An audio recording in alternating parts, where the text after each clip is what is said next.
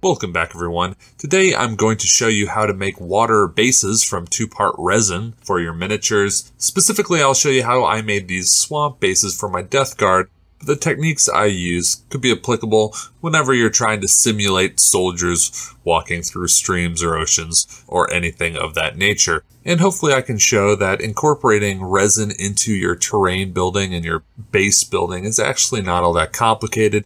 It can give you some pretty interesting results. So sit back and let's go through how we make these bases.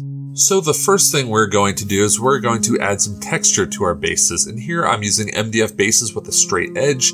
I find creating a dam for the resin with the beveled edges of GW bases is pretty difficult, so I use just these MDF ones. And here I'm taking some DOS air dry clay and I'm just covering it over the top to simulate, I guess, our swamp floor, using some sculpting tools to add a little texture to it. And then I'll just sprinkle on a little bit of grit on top of the clay, and then we'll let it dry for a few hours and it will be ready to go. And you can also add a few things like skulls or weapons embedded in the swamp to give it a little bit more character. And then we're just going to prime them. I'm just going to prime them gray with my airbrush. And after I finish the bases, I'm going to go on and start painting some plastic plants. Now for these bases, I actually want some nice, bright, vibrant colors in there, some alien looking plants. I want my swamp kind of to be reminiscent of the Garden of Nurgle, to kind of have both death and rebirth, the themes of Nurgle, present in my basing. So that's why I'm going with this purple,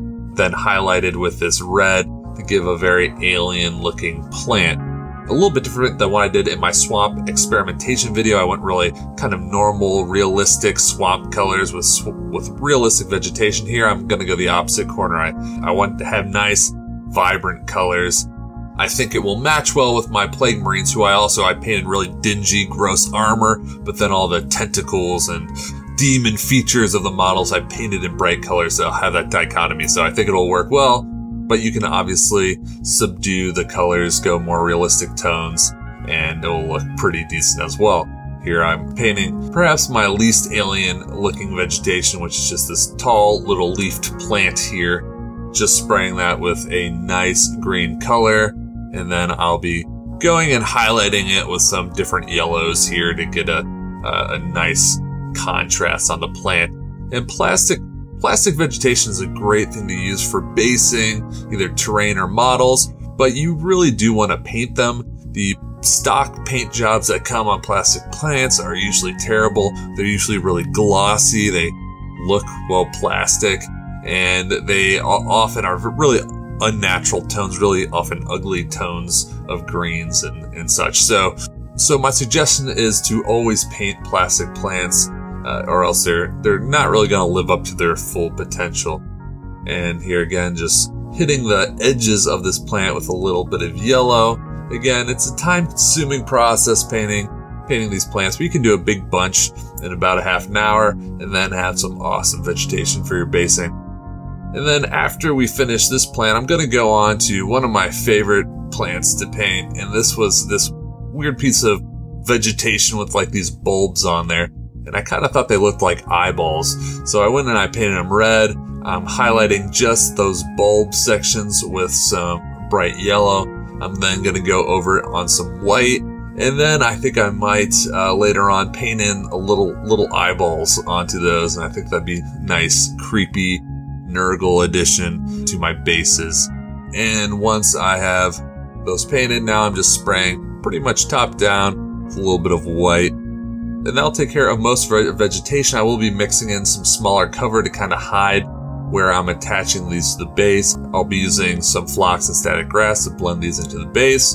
And once the resin is poured, we'll have a nice looking base. I do suggest having some taller vegetation, as often it's kind of hard to see through the resin some of the plants that you put in there, so you can put all this detail into your base, and then once you pour the resin you can lose it. So you do want to put in some vegetation that will be springing out of the resin. That's at least what I learned after making those bases a few months ago, my experiment bases. So now we're going to go back to those bases we primed, and we're going to spray them a burnt umber. For this, I'm going to try a different technique. I'm going to actually be using pigments to highlight the base. I've never done that before. I've used pigments for rust and things like that and weathering of vehicles, but never for dirt. So I just took some of this Vallejo, kind of this ochre yellow color, and I'm just liberally pouring it onto the base. It might look like they're not blending really well with the dark brown, but once we put some alcohol on it to fix the pigment, it will subdue the colors quite a bit and blend them together. So here we are, I'm just spraying it with some isopropyl alcohol, and you can see now there's less contrast and colors kind of go together a little bit better. And then we're just going to glue our models to our base with some super glue. No need to pin or anything, because as we pour the resin, these things are going to be stuck in there for all eternity. So we don't have to worry too much about our models falling off our bases. Otherwise, I always tend to pin models, especially to MDF bases. Alright, now it's time to add some features and vegetation. Just like I did with my experimentation bases, I'm going to be putting some of these weird games, zombies down there. Thought they added a lot of character to my bases previously, and the rest is just going to be that vegetation that I painted. And I'm going to try to get at least 2 or 3 pieces of vegetation on each base. I want it to seem like the area these guys are marching through is kind of dense with vegetation. I'm trying to stick them next to skulls there, again, to look like maybe this was a world that Nurgle has conquered or is in the process of conquering, and this brilliant alien plant life is coming out of what was, I don't know, a battlefield or area of death. So that's kind of what we have going on here. So doing a lot of experimentation, taking different plants, seeing what fits with the base, and trying to do my best to make sure that things actually stick to the base, which was also difficult. And then once we finally have our vegetation adhered to the base, I'm going to hide kind of that transition from the plastic plant to my MDF base by adding just a little bit of coarse flock around it. It ends up, once you pour the resin, it ends up looking more like moss than anything else. It has a nice swamp theme, and here even just a little bit of static grass to give a little bit of a different silhouette.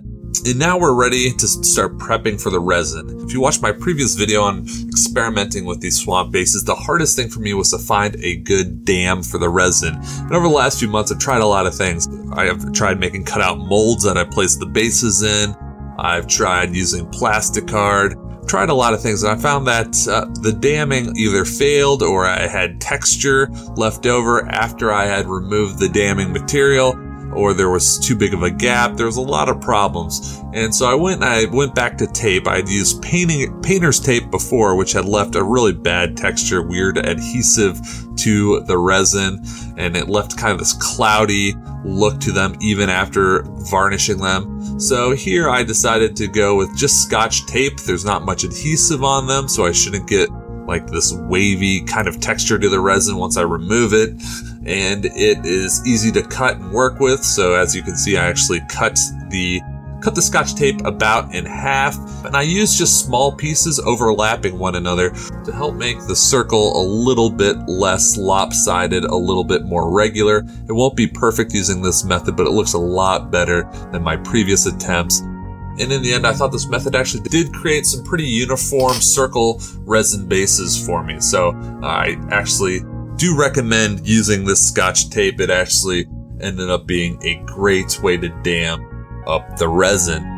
And just to be completely sure no resin leaked, I went and I took a hot glue gun just around the base here where the tape meets the base, just to make sure, because resin is sneaky. If there's just a small little gap between your base and the tape, it's going to come leaking out. So this prevents that. And there were several instances where I think the tape would have failed, but luckily that hot glue kept it contained. Alright, now it's time to mix the resin. So here is just some Envirotex Light. Resin is a 2-part resin with a hardener and the resin itself. So what you want to do is you want to make sure you have an equal pour of the hardener in the resin. So here I just pour them into 2 cups, make sure they're about equal. You don't have to be exact, but you want to be pretty close. And then we're just going to pour the hardener into the resin, and we're going to use here just this popsicle stick to then mix the resin for about 2 minutes. And then after you've mixed it for 2 minutes, for some reason they tell you to then take the resin and pour it into another cup, and then you mix it for another minute. It's that simple. You want to do this outside though, in a well-ventilated space, because this stuff is nasty And I actually use a respirator too because it's really smelly. I'm sure it's pretty toxic. But if you do it outside, you'll at least, you don't have to worry about any fumes getting to you. And then I'm just going to take a syringe here, and I'm just going to liberally place it over the base. Now, one thing to remember is that the resin is a really slow-moving liquid. So as you place it, often your resin level will drop as it evenly disperses across your model, but that might take a few minutes. So I usually put in my initial amount of resin covering most of the area. Then I'll come back and add a little bit more as the resin has evened out across the base. So we give them a day to dry, and then we're going to come back and we're going to open up our dam and see what our resin looks like. So first I just remove the bottom of our base. I'm going to take off all that hot glue, and then we're just going to go and remove the Scotch tape, which sometimes is kind of a pain to get off. You might have to use a hobby knife to get under there and get it started. But once you start removing that tape, it should come off pretty easily, and then you'll be left with a pretty nice circular resin base here.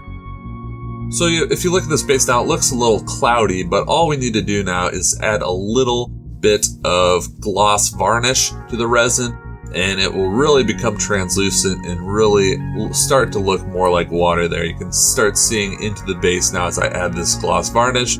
A few warnings I've found is don't try and sand or buff this resin. I had terrible results. I followed some guides online using really high grit sandpaper, 2000 grit sandpaper, using scratch removers to try and get a really high glean, and it didn't work. It would always scratch the surface of the resin and look terrible.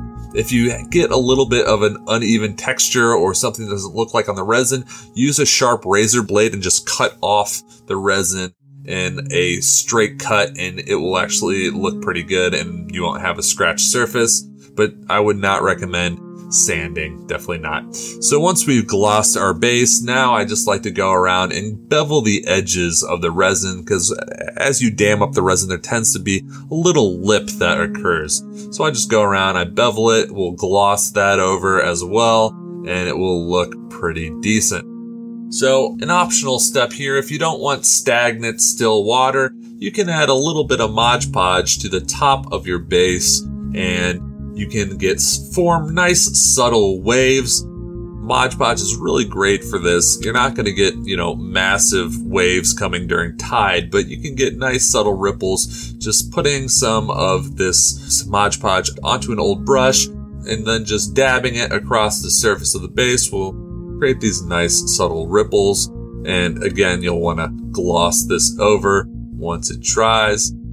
So here are my finished swamp bases for my Death Guard army. You can see this process worked for a variety of base sizes, and I must say I'm much more pleased with these results than my previous video in which I had problems damming the resin. I didn't feel like my plant life I used for the bases looked very good or was very noticeable. And so the real keys here, I think, were using some larger plant life plastic plants that stuck out of the resin, made it look like a kind of vibrant ecosystem here. I really liked how that turned out. I also liked using that Scotch tape. It was actually a pretty easy material to dam with, and once you removed it, there really wasn't much in the way of texture left on the resin. It looked pretty clear, kept a pretty regular circular shape to the base. I think it looks very nice, and I'm definitely going to explore using this method for other armies. I've always wanted to make a Viking force for Saga, in which the Vikings were wading through high tide to go and pillage some unsuspecting folks on the banks above. I always thought that would be a nice thematic basing method, and I think I'll go ahead and give that a shot after seeing that you really can make decent looking water bases for smaller 25mm to 32mm bases. So anyways, I hope you gained something from this video. Maybe you'll go out and give two-part resins a shot for simulating water. I really don't think there's anything out there on the market that can make as realistic water effects as the two-part resin. The stuff by Woodland Scenics and other hobby companies don't quite live up to this stuff in my experience. If you enjoyed this video, please hit that like button, subscribe, and I will see you guys soon with another video. Take care.